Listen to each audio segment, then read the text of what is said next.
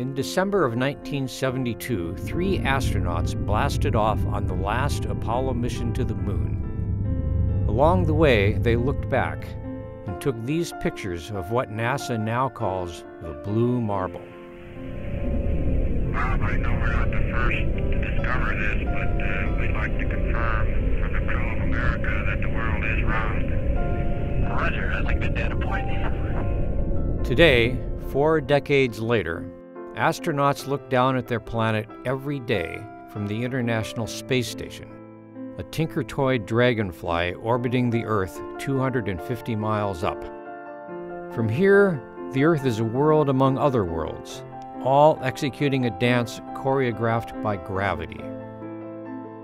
The moon do-si-does slowly behind the Earth's limb, squashed flat by the atmosphere.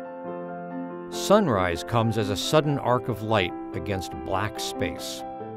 Solar panels shift to catch the bounty of energy. In orbit, astronauts are no longer bound by the cycle of day and night. Some orbits might look up at an unsetting sun tracing a wheel in the sky, or look down on the dark shadow of a solar eclipse. By day, the Earth is alive, a single geological organism. You can see it breathe, belching gas from volcanoes, and wrapped by whirling storms of rain and lightning. The oceans are Earth's glory, the source of its color and life as we know it. As the station slips into night, the world's nervous system emerges.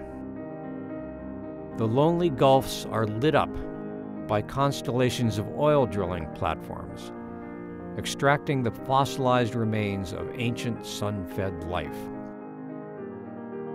The station never crosses the poles, but it goes far enough north and south to see the wavering crowns of aurora. Once we looked up at the heavens from Earth.